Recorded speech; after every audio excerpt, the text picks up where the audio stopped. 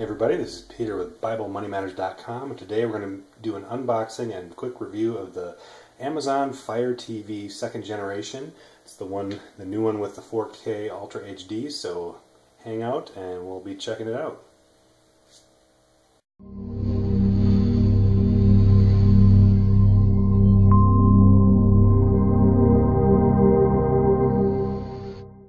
Okay, so this is the box that the Amazon Fire TV came in. Again, this is the second generation version, so let's start opening the package here.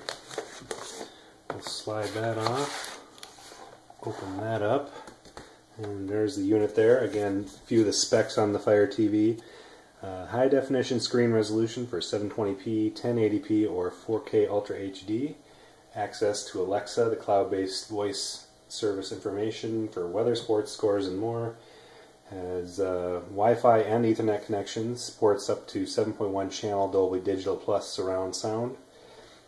Has an HDMI output, micro SD slot, USB port, and a 2 GHz quad-core processor and dedicated graphics for a great gaming experience. Also has Bluetooth support, and comes with a voice remote, a power adapter, and Amazon Fire TV.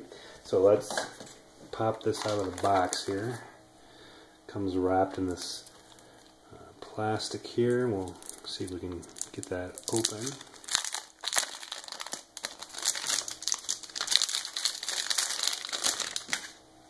There's that. Put that there. Also in the box we have the manual here. Fire TV, change the way you TV. And that just has a few things you can watch on your Fire TV. Also in the box we have the Fire TV quick start guide here.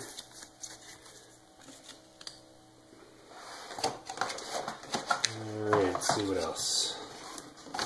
So as you can see here, we've got the voice remote, we've got the power adapter.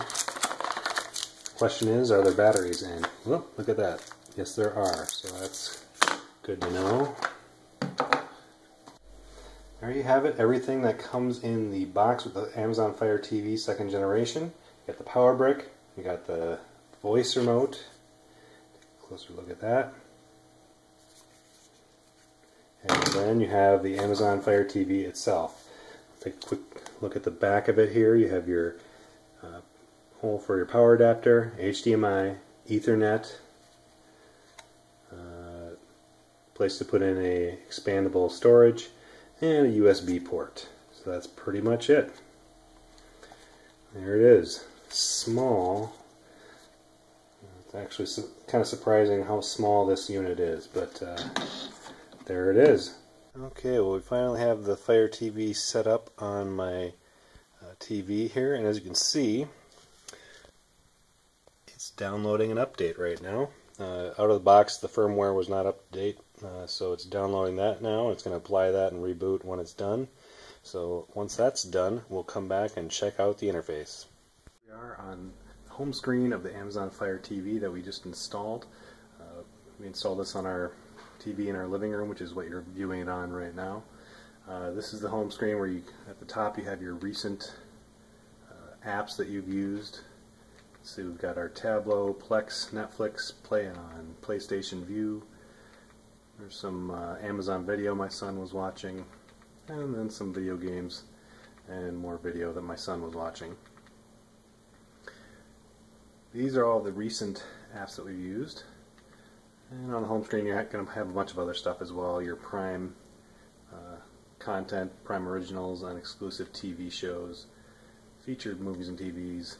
This is something new within the past week or so. They've added the ability to search other apps besides just Amazon apps and a couple of other apps. Now you can actually search Netflix and I think up to 75 different apps, so you can search the content within the apps. So as you can see here, here's recommended content from Netflix, so you can watch all of these shows. So let's go back. Add-on subscriptions you can buy. Here's more Prime content. In addition to the home screen, you're just going to have the different sections here. You have your video. These are going to be all the video that you have access to with your account. Here's my watch list, stuff that I wanted to watch. The video library, these are movies and TV shows that we actually own after purchasing them on Amazon. Netflix shows, and again more stuff like that that we saw on the home screen. TV shows, movies, the games section. In the first row there you'll see the games that we've actually downloaded and own under your games library. Apps, this is probably the bread and butter of what we use Fire TV for, are these apps. Tableau is our over-the-air DVR. It DVR shows for us so we can watch them later. Plex is a media server. Pluto, again, TV shows, kind of an online TV network. PlayOn is another media software we use, and then PlayStation View is kind of a cable TV replacement service. You can get all your favorite channels and sports channels and everything else too. And of course Netflix, Crackle, and a few others. So let's actually go into one of these apps that we use. Let's try out the Netflix app, for example. There it comes. Let's see if we can get that a little better. No. Okay, we'll choose ours here, and there's the main screen. You can see I've been watching Narcos and Netflix series, and these are other shows that we've been watching. Here's our list. Popular on Netflix, trending. As you can see, it is very smooth on the Fire TV. You really don't see much of any delays or anything. It just works.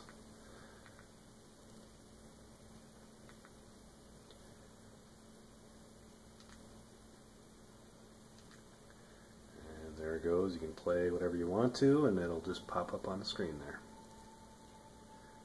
It plays extremely quickly, as you can see. It plays very smooth. Not on the Fire TV stick. Sometimes I would have more of a buffering or a slowdown as it tried to load the video, but on here it has more memory. Things load just extremely quickly, and I'm extremely happy with the performance.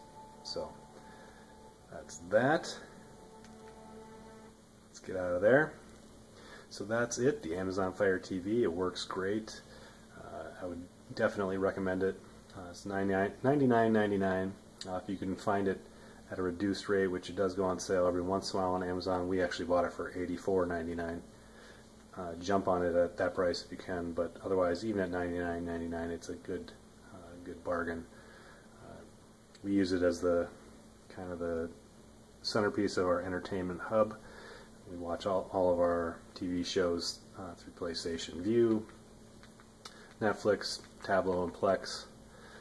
Those are our main cord cutting tools, and it saves us a ton of money every month, so check it out. Highly recommended.